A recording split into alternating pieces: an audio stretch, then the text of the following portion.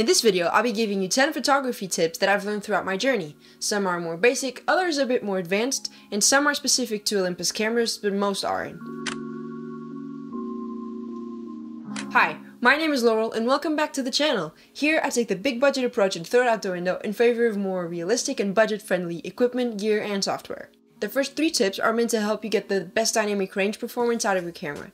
In my case, it is Micro Four Thirds, and the format does get a lot of semi-justified backlash for it. So here's a couple ways to help you improve it. The first tip is use ISO 200, or whatever the base ISO on your camera is. In the case of Olympus cameras, it is ISO 200, it's the base ISO, it's perfectly optimized and it's the one that works best. So yes, it's actually better than going down to ISO 100 or actually ISO 64. Those perform worse. Second tip is shoot raw. As obvious as it might sound, shooting raw is so important. As I've mentioned in a previous video, the Olympus RAW files are super flexible and super easy to work with. And you can easily bring back details in post, especially from the shadows, which actually brings me to my next point. It's better underexposing than overexposing your images. If you're shooting a very high contrast scene, it's better to severely underexpose the image than to leave the sky completely blown out, because in post, the shadows have a lot more information to recover and to work with than the highlights do. Tip number 4 is disable instant playback. If you're impatient like me, which you probably are, you might get extremely annoyed when you have to wait for the photo that you just took to disappear from the screen so you can take another one. Fortunately, you can turn this feature off or at least make it faster. All you have to do is you go to the menu, go down to this wrench thing symbol, select Rec View, and then just choose the perfect amount of time for you. It's 0 seconds for me. Tip number 5 is use the function lever and get used to it before you discard it. The way I use it, I've actually talked about this in a previous video, but the way I use it is, in position 1, my dials change the aperture, the front dial changes the aperture, and the back dial changes the shutter speed. In position 2, I think the front dial changes the white balance, and the back dial changes the ISO. I don't really care about changing the white balance, as I always have it on auto, but being able to change the ISO just by moving a lever, I think that the one inconvenience that this lever has becomes irrelevant. And that one inconvenience is that you are going to forget which position you left the lever at. Which means that you're going to make the mistake of changing the white balance when you meant to change the aperture. But if you shoot raw, which you definitely should, that's not really a problem, because you can just fix it in post. I love it when people just park outside of my window and talk, and talk, and talk. If you have a mirrorless camera, which these days you probably do, then contrary to what you might think, using the EVF actually drains the battery more than using the LCD screen on the back of your camera. This is because it's not an optical viewfinder, the ones you find on traditional DSLRs. It's an electronic viewfinder, which means it has a screen, and that screen is usually higher resolution or at least has a faster refresh rate than the LCD on the back of your camera, and that's why the battery doesn't last as long. Tip number 7 is master the super control panel. I think it's what it's called. I have no idea whether this feature exists like this on other camera brands, but I watch a lot of YouTube videos and I've never come across anything like this. If you don't know what it is, the Super Control Panel is this awesome screen that you can access at the press of a button on every Olympus camera. You can access basically everything you need to take photos properly, and you can change all of your essential settings right here. Which means that all of the poorly organized features and options that the full menu offers you are just extras.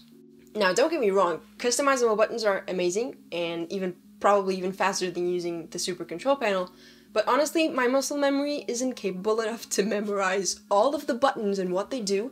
At least they never go there without my head's consent. What this means is that while I use my thumb to change the shutter speed without having to think about it for even a second because I've gotten so used to it, there are way too many buttons and way too many settings that you need to change for it to be possible for me to memorize them all. Enter Super Control Panel. A super immediate, user-friendly, and awesome way to easily adjust your settings. So yeah, master the thing. Memorize where all the things are so you don't have to take too long looking for them, and learn to take full advantage of it your way. Trust me, it will be worth it. These next 2 tips are for low-light photography, one of the other big disadvantages of Micro Four Thirds. Tip number 8, I think, is do not leave your camera on auto ISO, and trust your camera's IBIS. If you're one of those people that shoot with auto ISO, you really shouldn't do that in low light. You don't need to shoot in full manual mode. I know that a lot of people don't like to do it, and especially if you're a beginner, shooting in full manual can be quite daunting. But even if you're in aperture priority or in shutter priority mode, you can still set your ISO manually. The reason why you don't want to leave it on auto is because the camera will choose a much higher ISO than is actually necessary. So unless you're shooting moving subjects, you can use slower shutter speeds and rely on your camera's in-body image stabilization. How slow, you ask? Very. You can use very, very slow shutter speeds with the amazing stabilization that Olympus cameras have to offer. Trust me. So 1/50 is not a dangerous shutter speed. 1/10 is nothing to be afraid of. Half a second is a piece of cake, and 2 full seconds are still usable. If you know what you're doing and you practice, you can actually shoot handheld with a 4-second shutter speed. And yes, the image stabilization is that good. So lower your shutter speed as much as possible and see what ISO that leaves you with, and don't let the camera decide for you. Tip number 9 is use prime lenses. This tip usually annoys me a little bit when YouTubers give it because not everybody has a bunch of prime lenses, but if you do have prime lenses, then use those because those are generally better for low light photography. If you don't have any primes, then never mind, you don't need them.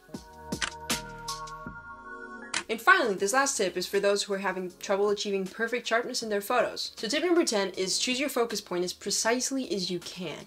Don't be lazy and think like, that's close enough. I've definitely been guilty of this before and still am sometimes, but it's really important that you try as hard as you can to nail that focus. If you're taking a portrait, the focus should be on the person's eye. Just choose whichever one you want if the person is facing you directly, like I am right now. But if they're facing off to a side, then focus on whichever eye is closest. Same thing applies if you're taking pictures of a dog or a cat. Their noses are actually closer to you than their eyes are. Their faces are not as flat as ours. So if you miss focus by just a little bit, it will be quite visible. You do not want to focus on their nose, on their eyes, always. If you're actually taking a picture of a person, the same thing happens if you miss focus, but it just won't be as noticeable as it is with an animal, except if you have a very fast lens capable of a very thin depth of field. So try as hard as you can to place the focus exactly where you want it. It's crucial. And you'll see that your images get a lot sharper. Alright, if you enjoyed this video and got some value out of it, please subscribe to the channel, give the video a like, and leave a comment down below. If you have any more tips, lay it on me, and if you have any questions, I'd be happy to answer them for you. Thank you so much for watching, and I'll see you in the next one. Bye!